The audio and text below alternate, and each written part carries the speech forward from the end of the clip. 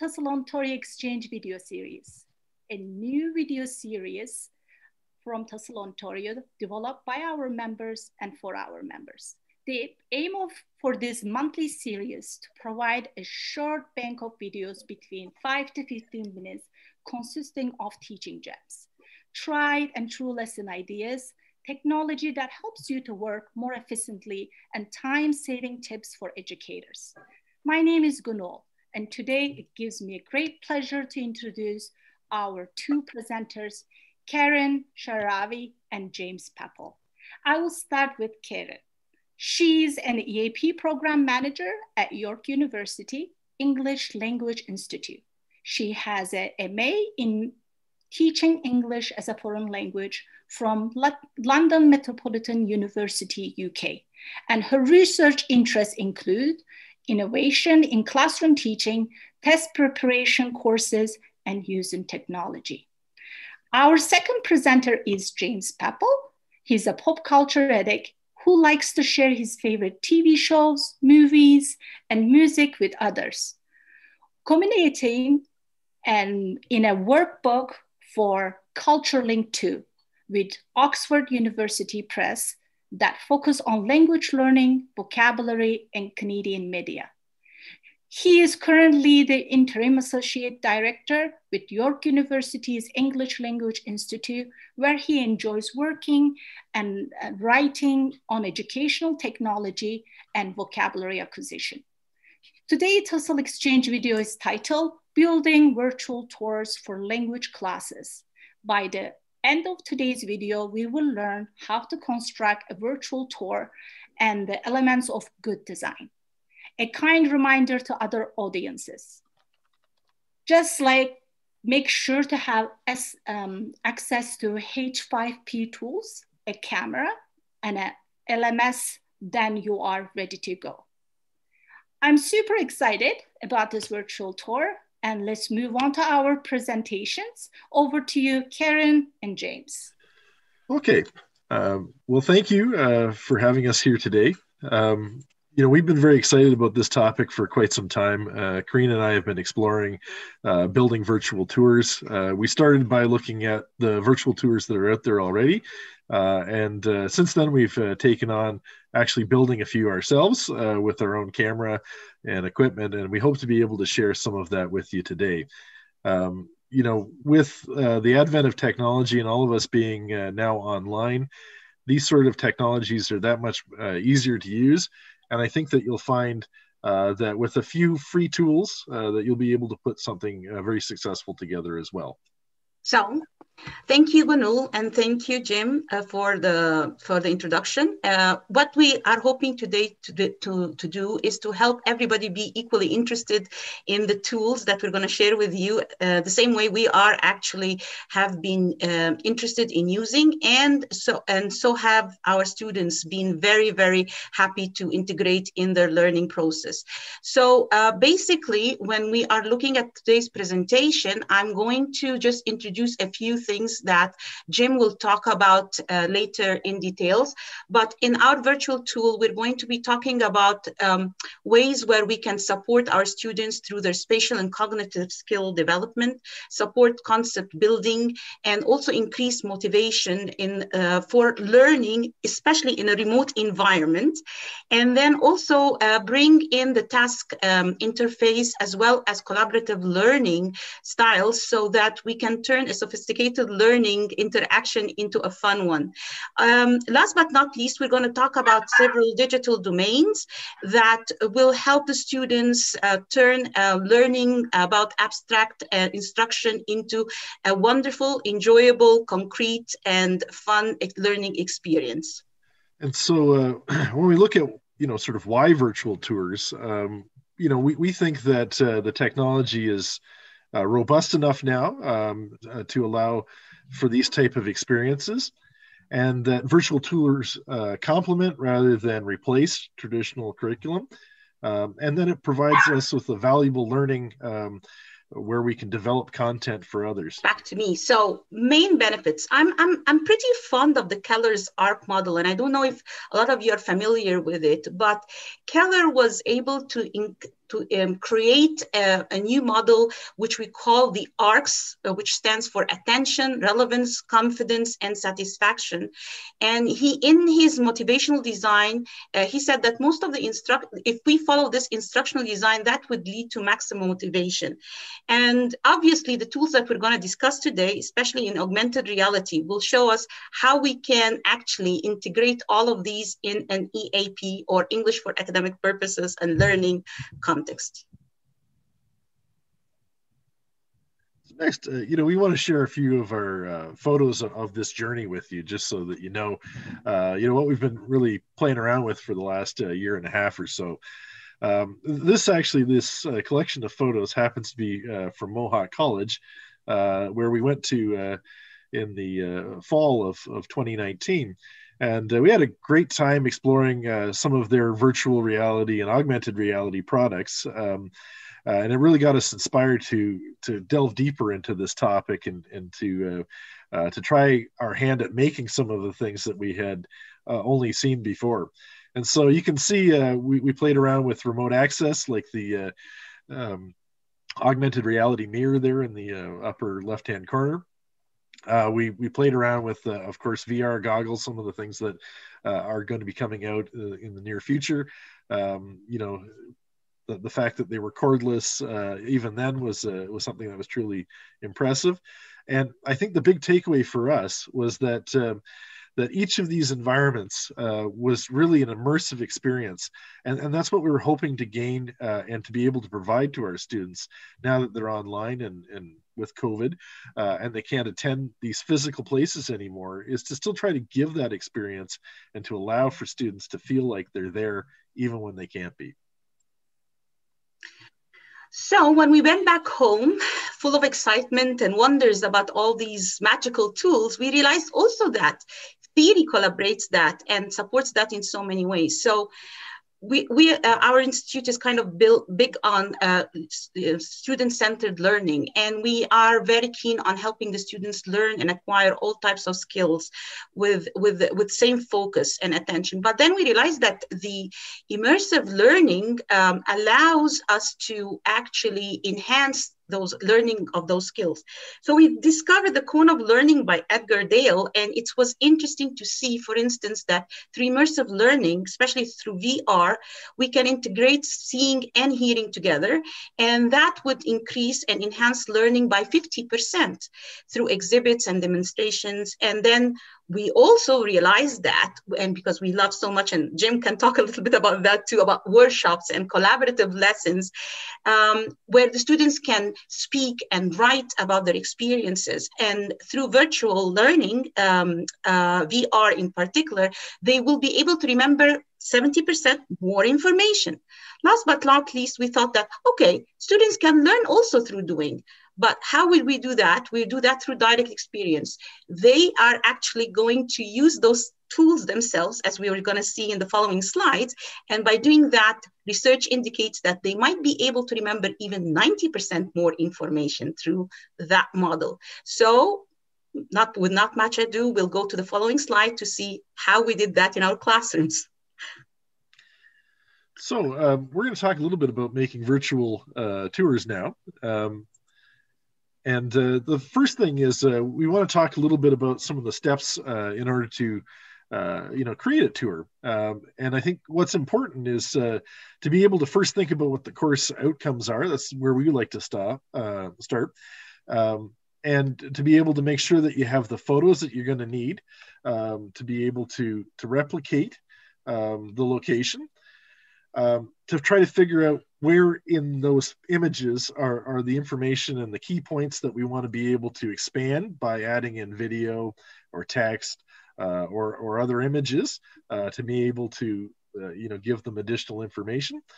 And we want to be able to sort of open the virtual tour for the students to be able to use, to put all those elements together.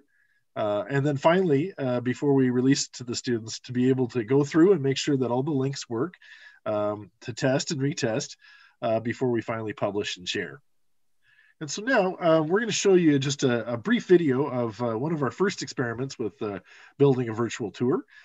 We took a camera out to Niagara-on-the-Lake, as you can see here, and took a 360 image of that location, and then tried to build around it. So I'm going to see if I can click the video here, and hopefully you can see a little bit about how it works.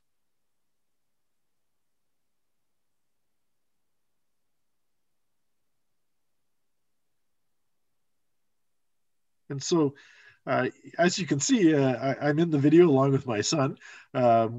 We took these shots and then decided to add in some information around some of the pieces that students might be interested in, like the gazebo here. Now we'll talk a little bit about how you can make your own videos.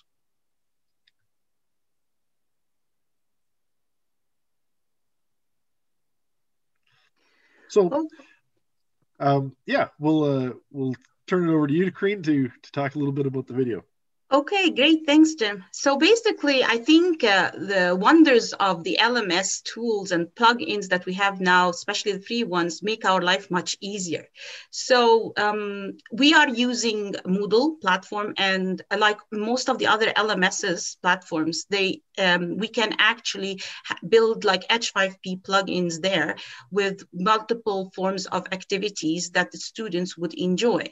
So what we've done is we've added a 360 video to one of our activities. And let me just play a video quickly. I don't know if you can help me play that, Jim, so that we can show how easy in less than 2 minutes you can create a wonderful, interesting activity. As you can see, we choose the interactive tool, which is H5P. We add it, very easy, it takes a few seconds. Like all other activities, we add the description, usually the title to help us find it later on. And obviously to also type in or choose the interactive video tool. To make it easier for everybody, also give your activity a title so that you can find it later on.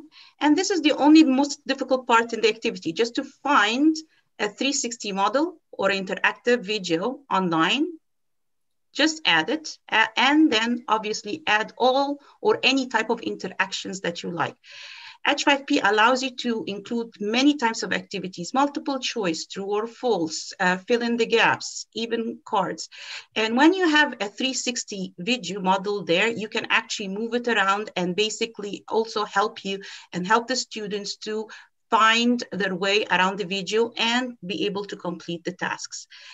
Once we have added the question, and we've added here one type of question, which is a true or false one, you choose to display the mode and add the question as I've done so. And in a few minutes, you will see that we will be able to save, and you can actually share this question with your students.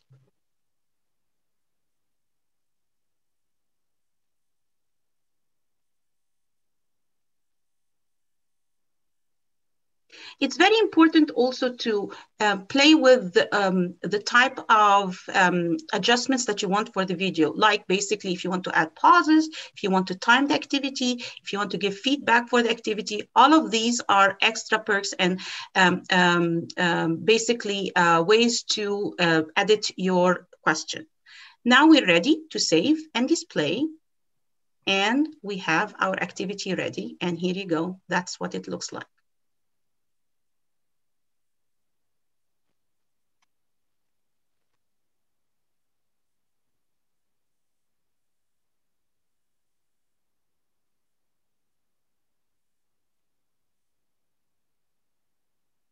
Voila, one complete activity in less than 2 minutes. Thanks, Karine. So if you don't have access to a Moodle or to H5P content, there's no reason to worry or be concerned. It's still quite easy to build and make these things on your own. One of the things that you can do is you can start by downloading Google Expeditions and the Tour Creator as an app on your phone or on your computer. This will allow you to also build at least until the end of this summer, because Google Expeditions is closing down on June 30th. But until then, you can create these for free. But if you're not wanting to maybe do that, then the other thing that you can do is to go to Google Arts and Culture, where they have over 600 of these virtual tours already saved. And you can find usually one on the location that you're looking for, and you can drop in a pre-existing one. And so that's maybe something that would appeal to some as well. If you're wanting to do this, of course, the same sort of rules apply. Try to plan out how you're going to be doing this with the class, whether you want them to do it through their computer or to actually wear the Google goggles. That might be a little bit of a challenge these days. Make sure that you have the app and that the students have the app as well. And then, of course, again, start the tour, act as the guide, and hopefully also follow up with some discussions and activities. One other site that I'd recommend is also historyview.org, where you can see a number of historical virtual reality tours set in the past, which I think is also quite good as well. Now, there are some pain points, of course. Whenever you're using technology, there's the possibility of a crash or of slow Wi-Fi that will disrupt. But with appropriate planning, you can prevent all of these things. And as you can see, it doesn't take very long to build a tour. As long as you have some raw footage and a bit of creativity, you can work around it. So if your students don't have the headsets, that's not a problem. They can still scroll through in the computer. If they are using it through the phone, make sure that, of course, that the students have charged their phones beforehand. Try not to make the virtual tour too long, because students can still become distracted, despite the fact that it's immersive. And if they can't download the app, then always have a backup plan. It's easy to still get, rather than 360 photos that you can move, you can always have a version of it where it's just still photos, and maybe that's a way to bypass it for students. So I'll turn it over to Karine for the conclusion. Well, I think one of the most important points that we would like to leave with everybody today is that virtual tools provide immersive experiences in an enjoyable learning environment for our students. They make the information stick. The students enjoy them so much, and they always ask us to add more and more of those wonderful experiences to their learning environment. It allows our students to work in teams, to collaborate, and not only to collaborate with each other, but to collaborate with the instructors. I think the students enjoy most when we give them the opportunity to create their own, what we call assets and activities as well. So it's a joint adventure between instructors and students, and all that leads to wonderful experiences of learning.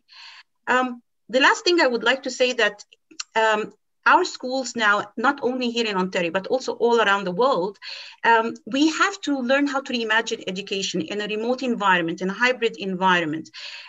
Virtual tools give us the ability to bring the world into the classroom. In the past, we took the students around and to trips to learn about, let's say, Canada and Ontario in our case. But now, because they're remote, we still have to give them the same experiences and learning opportunities, not only to learn about the language, but to learn about the culture of the country as well. Remote learning has given us an opportunity to enjoy those activities remotely, virtually, through augmented reality, through virtual reality. And I think everybody's taking this advantage and enjoying the learning experience together.